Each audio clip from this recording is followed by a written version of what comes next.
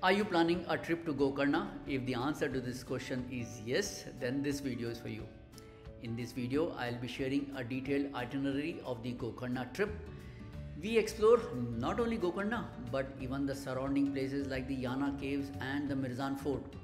In this video, we will be covering around 12 to 15 places in a span of 2.5 days. In this video, I will not just share the list of places that you can see, but will also give you the day-wise itinerary of how one can explore Gokarna. I will also share about the places you can stay and the places where you can eat. We will also address the question of how you can explore the city cost effectively, and the last important question will be an approximate budget for this trip. If you have not yet subscribed to my channel, please do so now. This is Rakesh Jain and welcome to my channel, Wanderer.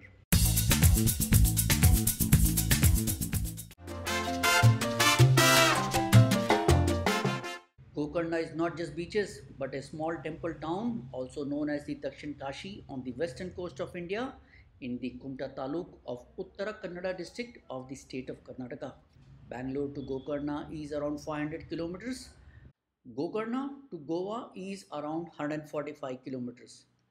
We reached Gokarna at around 6:30 am by train, and after checking in our luggage and settling down, we started the exploration of this beautiful town. Ramaratirtham was the nearest spot, maybe around 1 to 1.5 kilometers, and hence we decided to explore that first by walking along the beach side.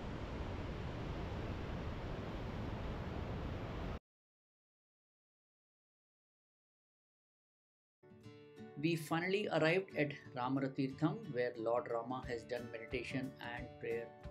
The water flows here 365 days, 24/7. People are supposed to take bath and then go towards the temple. Let's walk towards the temple.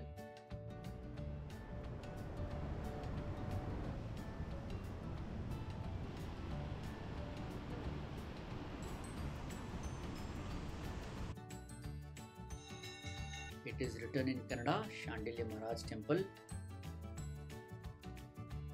The view of this location is really nice. It's like looking at the sea beach from a height. Just 100 meters from the Ramaratirtha, there is a rock carving that you can see, and I'm taking you out there now. See, that is the rock carving that I was talking about. It looks like a lady's face which is carved on a rock with a bindi. This is done by some foreign artists. The year and the date are unknown. Whatever and whoever has done it, it is really beautiful. The place was so beautiful, we decided to explore a bit further. After all, we are going to be here for 3 days.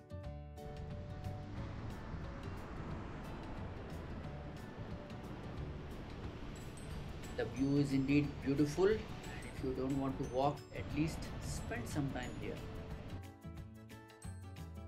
We decided to head towards our next destination, Mirzan Fort, as the fort closes around 5 pm. From Ramaratirtham, the Mirzan Fort was around 22 km. The nearby places we can always explore later.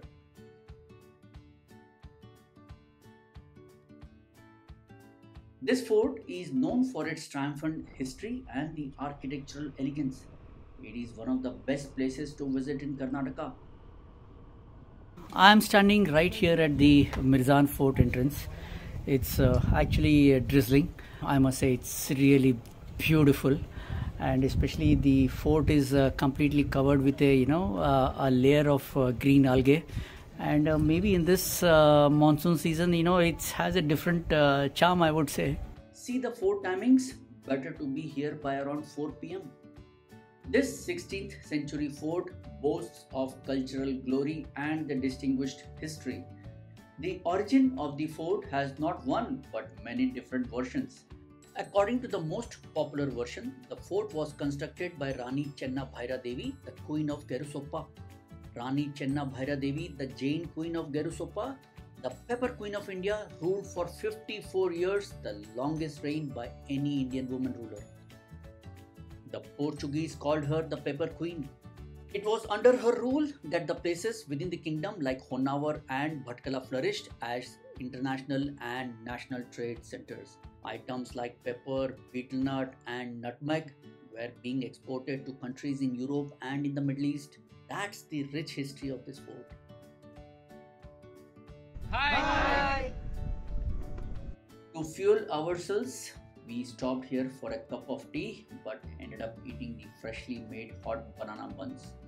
In fact, I stopped here at this hotel only for tea. But when I saw him making the buns, I really, wanted to taste it. And I must say, it's really, really nice. And this hotel is just on the way towards Mirzan Fort. We are now heading towards the Kudle beach, very near to the Gokarna town, to experience the sunset. I have heard it's a very beautiful view of the sunset from the Kudle beach. See the view of the Kudle beach from here, even though we have not reached the beach yet. Trust me, if you enjoy driving, you will love the place.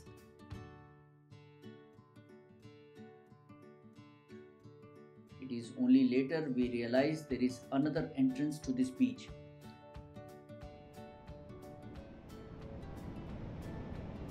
This is the Kudle beach, relatively less crowded. Some people enjoy sports. I too love frisbee. And some enjoying a stroll along the beach. Well, I enjoyed all this and watching these waves and the movement of clouds. As it was drizzling, I enjoyed this moment too, when the rays of the sun was partially visible through the clouds.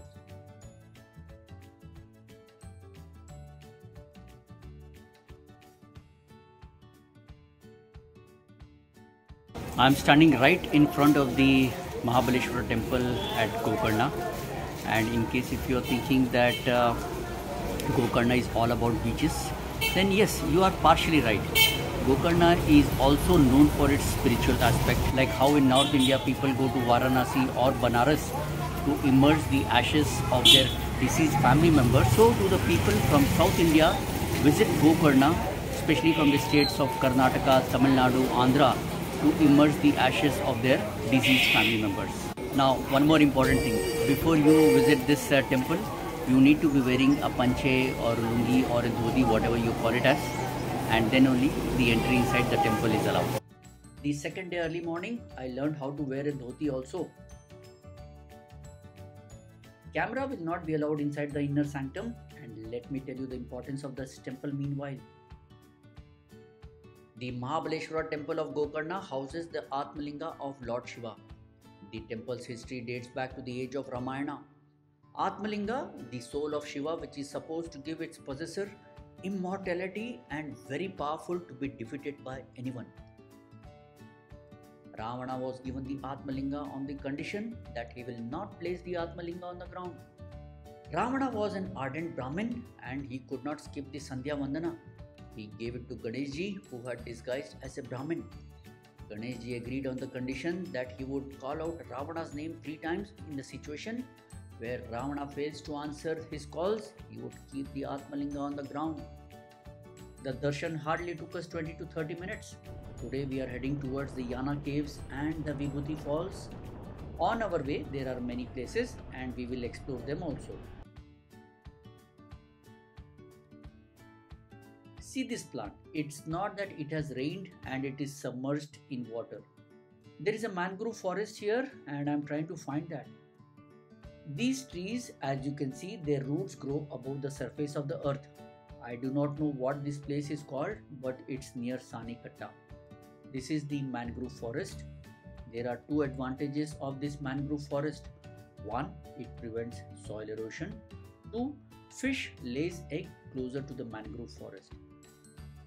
Mangrove forest grows near the river and not the seawater. I have heard that in Sundarbans also you have the mangrove forest.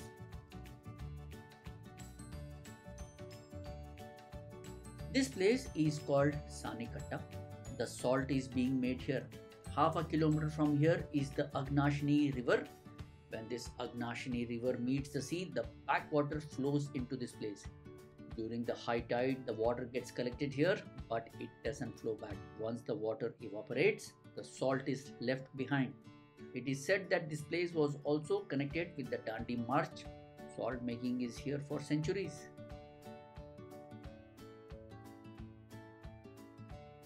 I am at a place which is all over surrounded by water. Let me just show you a 360-degree view of it.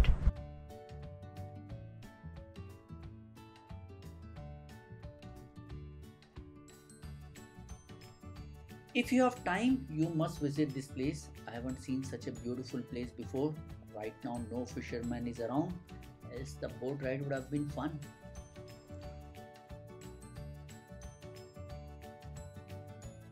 Well, after exploring the mangrove forest, we straight away head towards the Vibhuti Falls and the Yana Caves. Except for some stretch, you will just love the drive through this lush greenery. Gokarna to Yana Caves is roughly around 55 kilometers. Make sure you have enough petrol to come back also, as there are no petrol bunks on the way. We reach Vibhuti Falls after paying an entry fee of Rs 20 per head.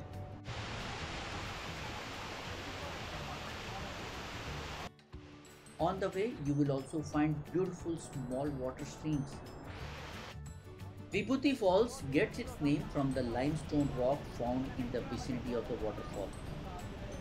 The waterfall is surrounded by huge rocks and various limestone structures.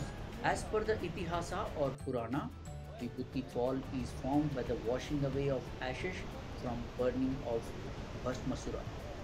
Vibhuti Falls is situated amidst dense forest named Sahyadri Forest.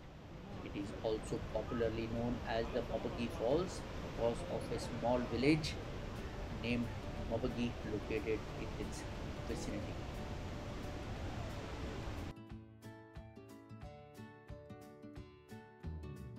It was drizzling, and after driving for almost 9 kilometers, we reached Yana Caves.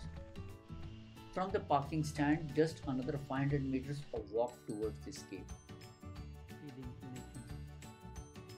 Yana Caves is located amongst the evergreen forest of the Sahyadri mountains.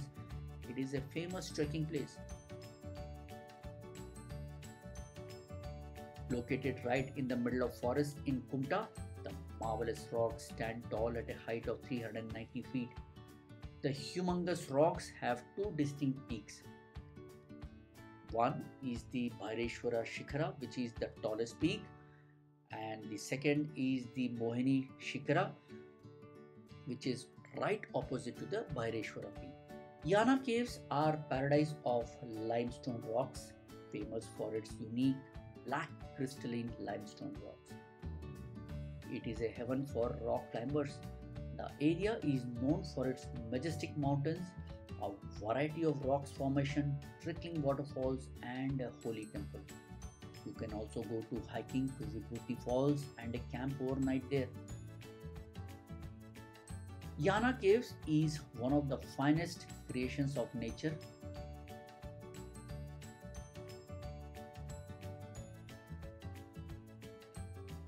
Pitch black in color, the cave is formed by cast limestone, well known for its unique structure and pattern of formation.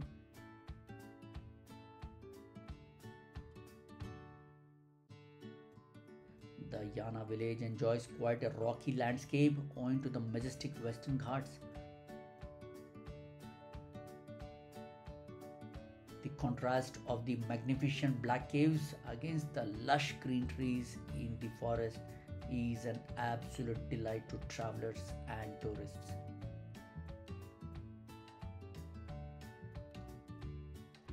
Our next destination was Om Beach.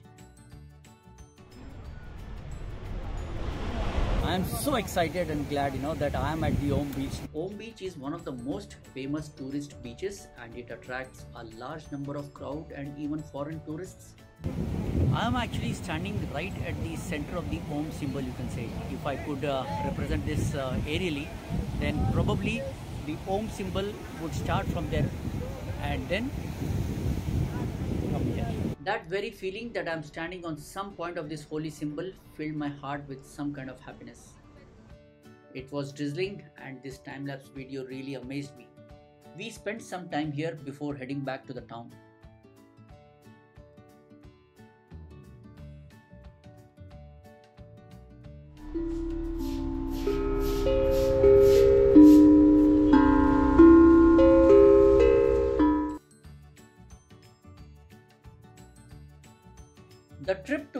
Gokarna is incomplete without visiting the Mahaganpati temple, which is located near the Mahabaleshwara temple. I am right now in front of the Ganpati temple here at Gokarna. Please remember to wear a dhoti when entering inside. The version of the story here is that Lord Ganesha, in disguise as a boy, kept the linga on the earth and Ravana could not lift it. Angered, Ravana takes a stone and hits Ganesha on the head. Hence, the Ganesha statue here has a hole on top of the head. Koti Tirtha is surrounded on all sides by beautiful temples and age-old architecture of Gokarna. Koti Tirtha is said to be the source of thousand springs according to the local folklore. This pond attracts visitors who visit the famed Mahabaleshwara temple to perform rituals and show reverence to the ancestors.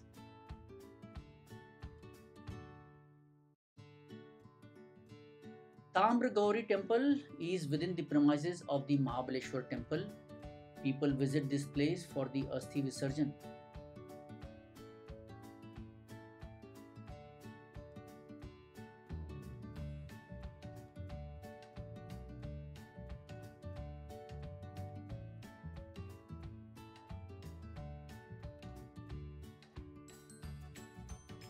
This is the Anjaneya Janmasthana.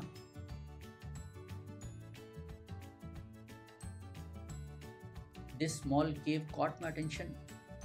Pitch dark inside.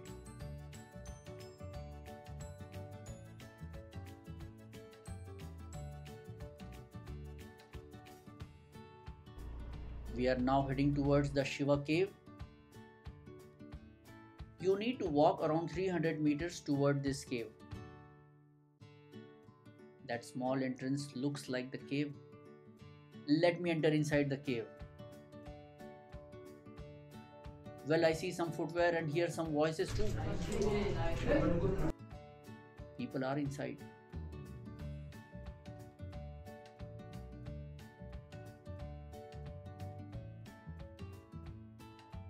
This sunrise coming from this hole here. This hole keeps this cave ventilated and illuminated. Amazing. This is that ventilation through which the sunlight comes inside the cave. That's the beauty of the nature. This beautiful place attracted us and we decided to explore this.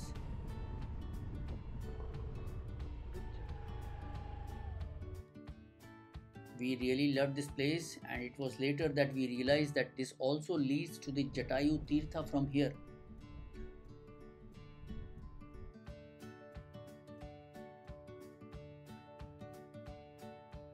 Even though I got to know that Jatayu Tirtha was closed, the curiosity how this path leads to the Jatayu Tirtha was very high in me.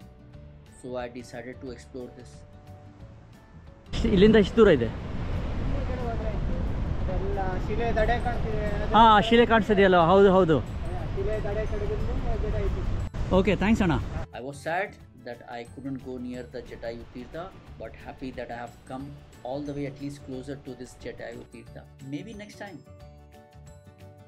During the time of my visit to Gokarna, it was raining and the beach trek was closed. I would highly encourage the viewers to not miss this trek.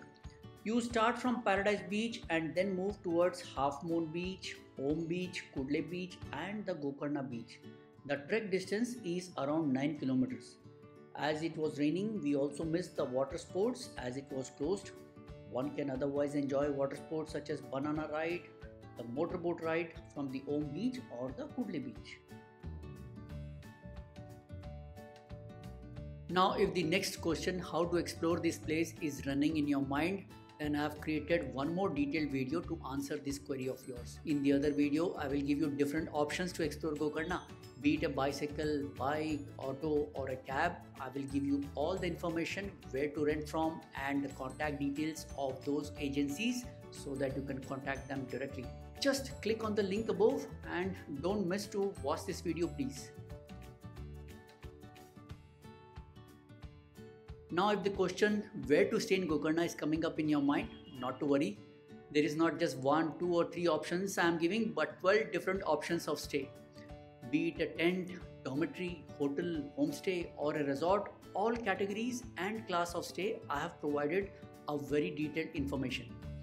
Whether you're traveling solo, family or in a group, all the information you will find in the other video. Just click on the link above and don't miss to watch this video please. Now what about the food? If you want to experience some local delicacies and experience the local culture, you can try some of these restaurants where we ate. Being a vegetarian, these are the places we tried. The very first day we had the meal or the prasada at the temple premises itself. The lunch was free and you can make donation if you wish to. The food was simple and good. I just finished the dinner here at Santrupti Veg. To my taste buds, probably I will say it is kind of an average. We had our breakfast and dinner here at the Pai Hotel, very near the temple. I must say the food was good. On the third day, we tried at the Pai restaurant and you will enjoy the food here. Both the Pai hotels are good here, I can say. You have decided on the place, hotel and options to commute in Gokarna. But how much is it going to cost? An approximate budget for the trip I have flashed on the screen. Again, some of these expenses are very subjective. This is just an information that I have provided. I do hope you like the information provided in this video and it helps you in making a decision to plan a trip to Gokarna. Do subscribe to the channel and share the link with others. This is Rakesh Jain. Thank you once again.